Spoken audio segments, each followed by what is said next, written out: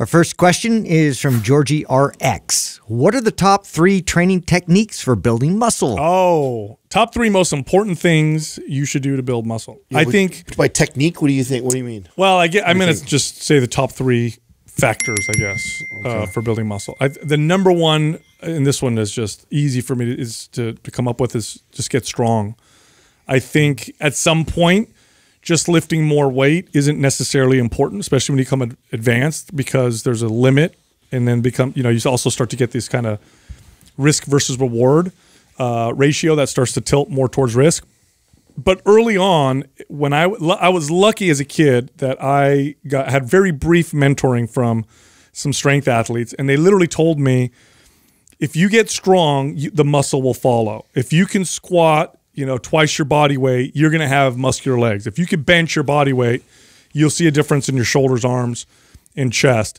So number one, like when it comes to building muscle, because muscle it contracts, and if it's stronger, the odds that you're building muscle are quite high. So it has to be the first one. I read this question and I was thinking, well, along those lines of strength, but I was thinking about building a stable structure, right? So having the foundation of, you being in good alignment, having, getting closer to good posture, and having your body just in a position where, we could add this kind of stress to then work from there and like build on. So to be able to, focus on that specifically first. So now we can really ramp up the amount of intensity and load and demand and change the environment around what our body needs to work on. That's what then we can build and kind of go forward and build muscle. I would have to say understanding progressive overload, and specifically the ability to scale volume over time.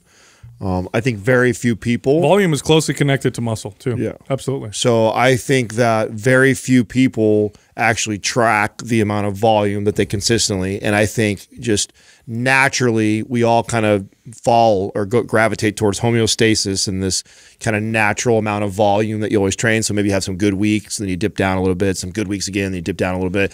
Over the course of 3 to 6 months, you're pretty much kind of hitting the same amount of volume. And if you actually just really paid attention and tracked, the amount of volume, and then just incrementally, just a little bit more, a little bit more, a little bit more over time, I think you would notice tremendous difference in muscle. For me personally, that was one of the biggest shifts in my own programming when I started to, and when I had to, right? When you're competing and now there's something on the line, I had to improve and build muscle after one show after the other. Also, I'm not going to win, right? And I had to do that. And when I did that, it really opened my eyes about my own pitfalls or my own habits of kind of falling. So I think that a lot of people just do that. We gravitate towards the things we like. You have some good weeks where you train really hard, and then you have weeks where you back off naturally. And when you look at it from a bird's eye view and calculate it all out, it's like, oh wow, I pretty much always average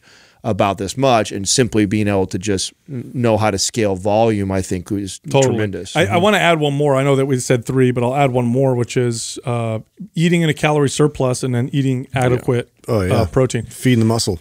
For most people, it's not for all, because some people have digestive issues in relation to what I'm talking about. But for most people, eating a high protein diet, as long as your workout programming is good and you're getting good sleep, eating a high protein diet has profound muscle building effects in comparison to, let's say, eating what the RDA says you should eat in terms of protein. And then a calorie surplus. Like, if you want to add new active tissue to your body needs building blocks for that. And if it's not provided those building blocks, it's going to be very hard. You can send all the great muscle building signaling that you want. It just can't happen. It's like having instructions to build a house, and you have the workers there ready to go, and there's no bricks and there's no wood and there's no nails. And so they're left there saying, we want to build, but we can't. We don't have the building blocks. So I know they said 3, but I wanted to throw that in there. And I think that the ones that we listed are, Justin, what you said about having a solid foundation and base, you know why that's important? Because I'm sure some people listening are like, just go work out and you'll build muscle. If you don't have a solid base, you're going to, at some point, probably you'll hit a wall, and then you're screwed. Injury, imbalance, your CNS is going to identify that you can't get stronger because it doesn't feel very stable. This is why good coaches always start with that. That's always the place that you start. You're never going to reach your full potential. Right. And I think that's really just why I wanted to address that, is just like to be able to have that focus and intention first thing, like you're going to reap the benefits later with building muscle. Hey, if you like this clip and you want to see more like this, click right here. But if you want to see the full episode where this clip came from, click right here.